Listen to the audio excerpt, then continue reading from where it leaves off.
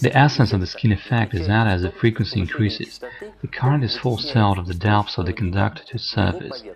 That is where the skin part of the name comes from.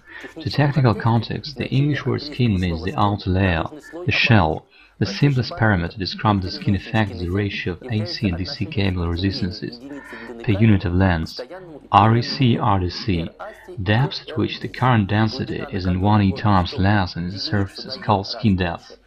Here E is the base of natural logarithm and equals approximately 2.72.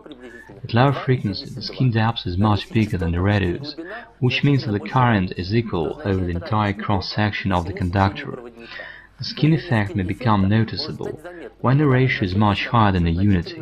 We say may because it happens only when the sound changes obviously, and thus shows the increased resistance. For frequencies above 15 kHz, the REC/RDC ratio is equal to 1.1 when using the solid wire gauge 15. In case of a stranded wire, we can't really speak about the specific value of the skin depth. Multiple interweavings in contacts between individual wires, which form the electroconductive strand, make it impossible to calculate and estimate the value. To a lesser extent, skin effect influences stranded wires, in which each strand is covered with an insulating varnish. It has lesser influence on litzendraht wire.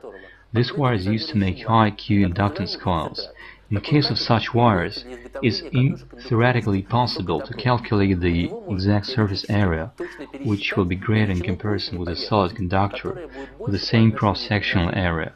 By the way, such wires in inductance called the radio receivers, at high frequencies, are widely used mostly because of that small skin effect.